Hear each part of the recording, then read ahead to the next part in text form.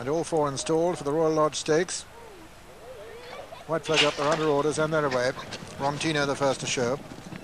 Rontino going on from Hello Gorgeous, Starway and Prince Spruce, the back marker of the quartet. Rontino and Willie Carson in the lead from Joe Mercer on Hello Gorgeous. Then Greville Starkey, Starway, and finally Pat Edery on Prince Spruce as they race towards the 6 furlong mark. Rontino from Hello Gorgeous and Starway and Prince Spruce. Past the 6 marker, Rontino, Starway and Hello Gorgeous and Prince Spruce.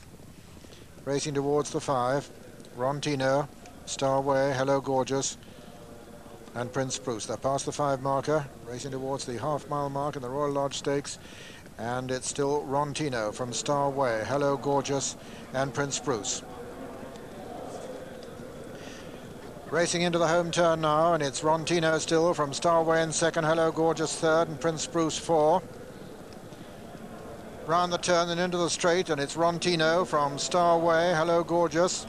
Hello Gorgeous just missed a stride there, had to be slightly checked as they round the home turn. It's Rontino from Starway on the outside, Hello Gorgeous, and then Prince Spruce making a run towards the stand side. They're coming to the 2 furlong pole. Rontino and Starway together from Prince Spruce and Hello Gorgeous. Rontino, Willie Carson, Starway, Greville Starkey, Starway on the near side, Rontino on the far side, Starway on the near side with a fractional advantage now from Rontino, but Hello Gorgeous coming there with a strong run now, and it's Starway from Hello Gorgeous and Rontino as they race into the closing stages. Starway from Hello Gorgeous, and Hello Gorgeous just forging ahead as they come to the line. He's going to win it. Hello Gorgeous has won it from Starway 2nd and Rontino 3rd and Prince Spruce 4. That was the result of the Royal Lodge Stakes. First, number 3, Hello Gorgeous, owned by Mr. Daniel Wildenstein, trained by Henry Cecil and written by Joe Mercer.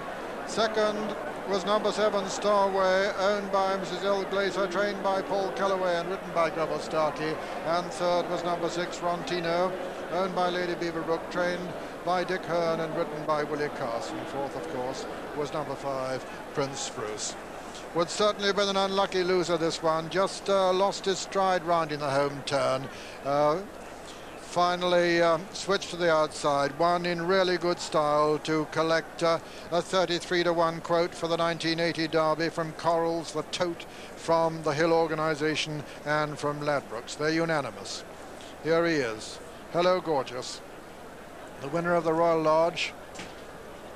How he got beat last time by VL, we'll never know. Anyway, Joe Mercer's 3rd successive Royal Lodge. Here's how he won it, as we see it again with Julian Wilson. And it was a fascinating replica of last year's tremendous finish, with Alomanamu getting up to beat Troy and Leafard's Wish, because just as last year, 2 horses battling stride to stride and perhaps almost cutting each other's throat. Rontino on the far side, Starway, who came to challenge him, looked like beating him for a moment. At this stage, Hello Gorgeous looked in trouble, but then Joe's pulled him out.